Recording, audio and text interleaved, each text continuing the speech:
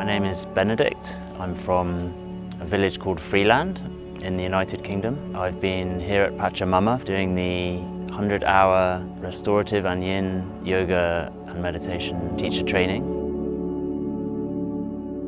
It was a very interesting practice, something new to me, where we use a variety of pillows and bolsters and different supporting props to enable the body to fully relax and for the nervous system to be really restored.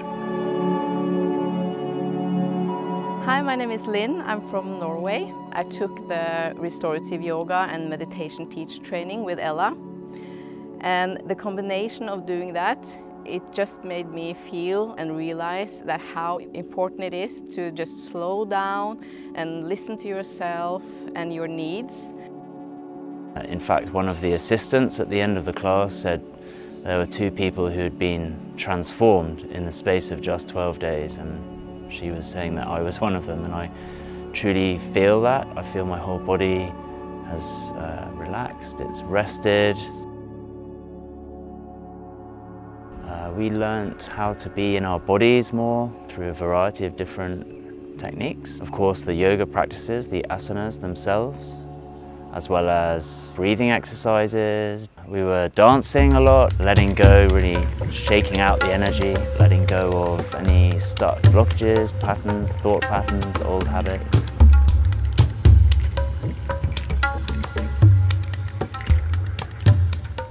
Ella is very professional in her work.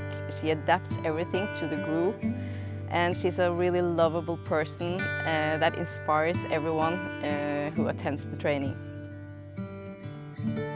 If you have a question about anything, I felt very comfortable to go and ask her, and she will attend to you immediately with insight and support and love.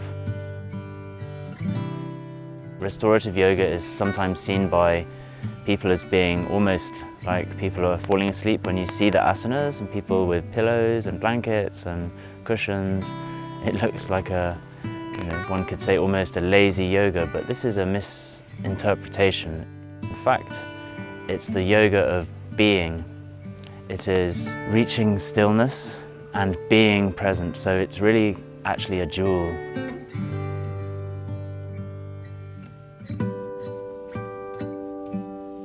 So day 3 in the yoga teacher training, I had this big reaction that came out from an exercise.